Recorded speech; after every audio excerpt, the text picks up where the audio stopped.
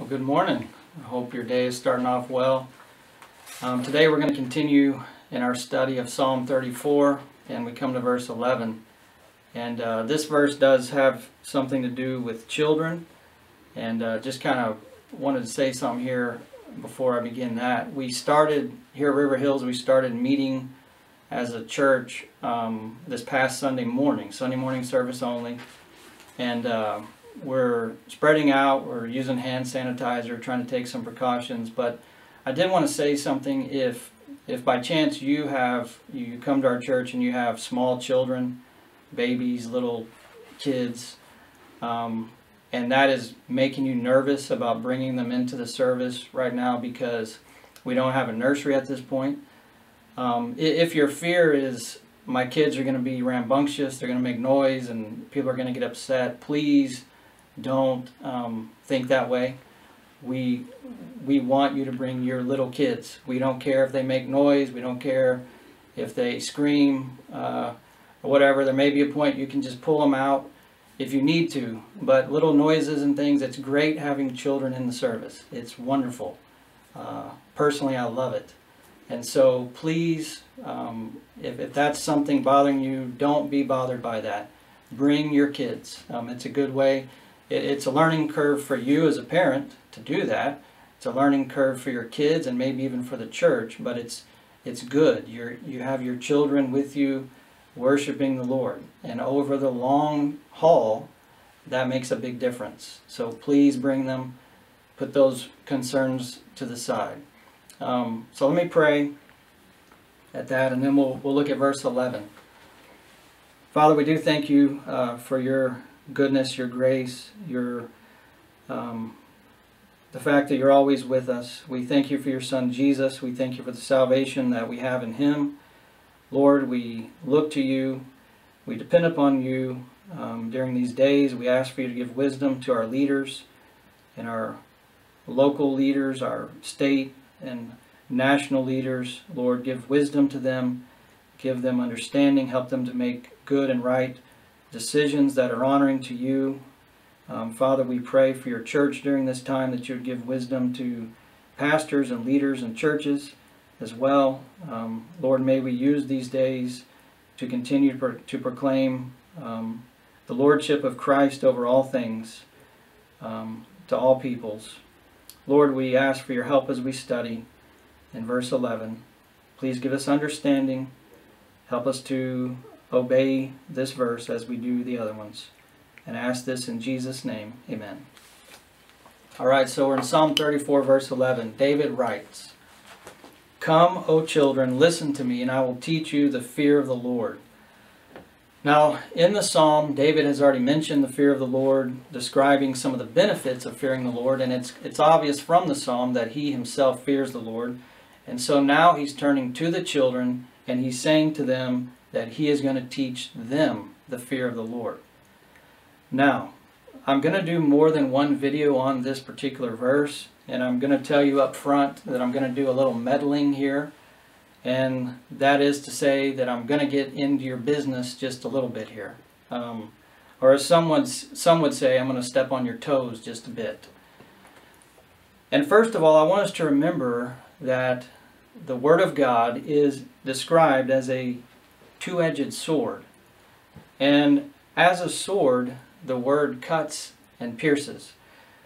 But His Word does not cut and pierce in order to harm us, but in order to help us. So His Word doesn't just hack us up and whack us up and leave us to die, but rather His Word is very precise. Cuts us just like a surgeon would, exactly where we need to be cut, so that we are put right and live as we are meant to live as God's people who are to glorify Him and represent Him on this earth.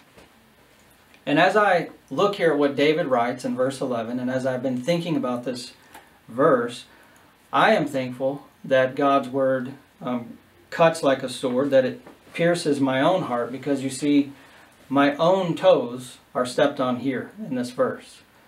There is needed conviction in my own life to take seriously what David writes here as I think about my own role as a father for my own children. There's also needed repentance for me in this verse as well, as I think about areas in my own life in which I can become lazy when it comes to teaching my children the fear of the Lord. Now, it's not certain here as to whether or not David is referring to his own children. They might have been a little too young, perhaps, I don't know. Or if he's just referring to children in general whom he had an influence over. Let me say, if you are a parent, especially if you're a parent with children, small children, or children just in general in your home, please take this verse very seriously. Specifically for us fathers, if you are a father, the weight of this, father, Christian father, lies with you. You and I, we are the spiritual leaders in our homes. But also, let me say this, if you're not a parent, or if you have children but they're grown and they're already out of the house, you still have an influence over children.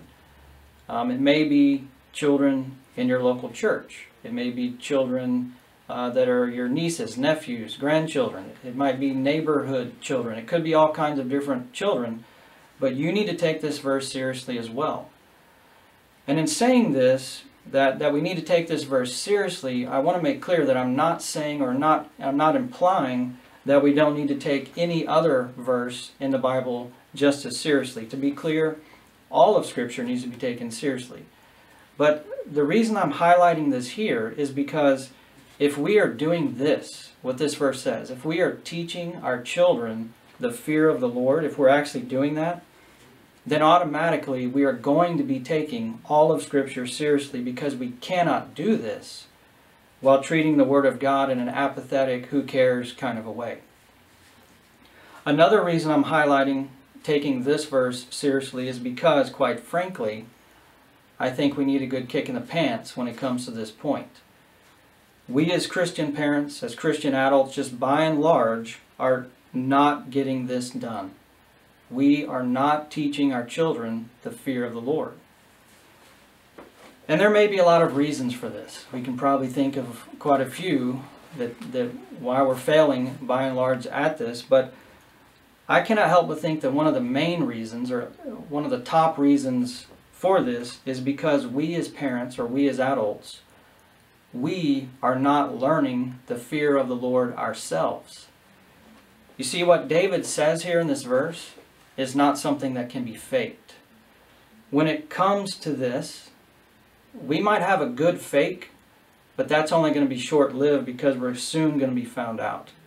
You see, because the fear of the Lord affects all areas of life, it will be very evident to our children very quickly if what we are attempting to say to them at points does not match up with what they see in our own lives. They're going to catch that.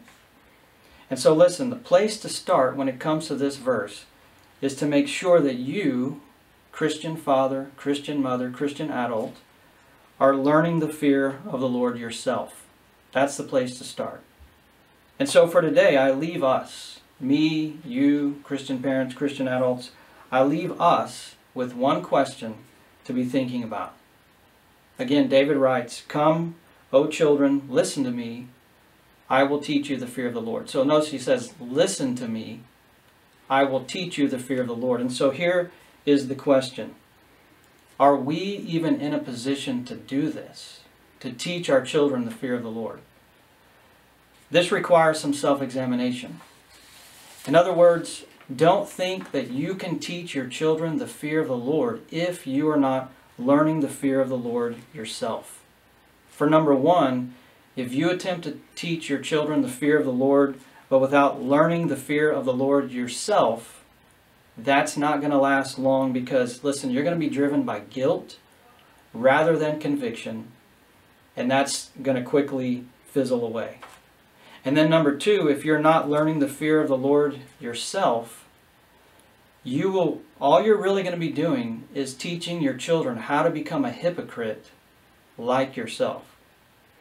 Therefore, to attempt to teach your children the fear of the Lord, but without learning the fear of the Lord yourself, may end up doing more harm than good.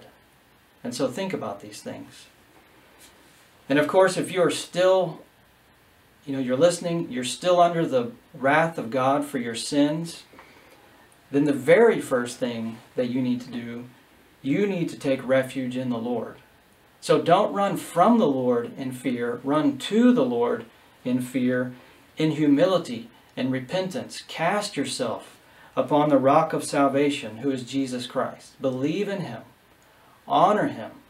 Bow to Him who is Lord over all. Hope you have a great day.